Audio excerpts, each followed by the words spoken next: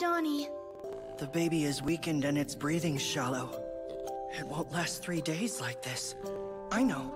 I'll try giving it some medicine. Sylvan! But how? Hey, Sin, did you happen to see Donny out there? I bet you that coward's halfway to the next village by now. He's already abandoned you guys. I know Donny, he's not a coward. He might run, but he always comes back. Mister, I want you to return that to him personally. I'll go start looking for him now. Hang on, it's dangerous to go alone! Sylvan!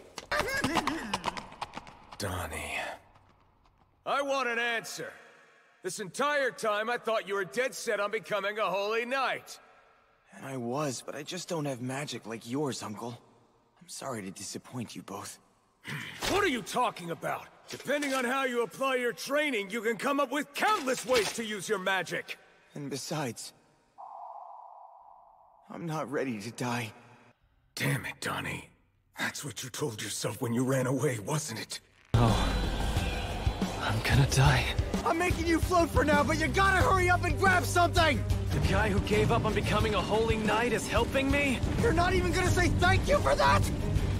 Nothing I do works out anymore, whether I try to be a champion of justice or a villain. You're way too young to be musing about your life. What about you? Are things working out? I quit being a performer. You did?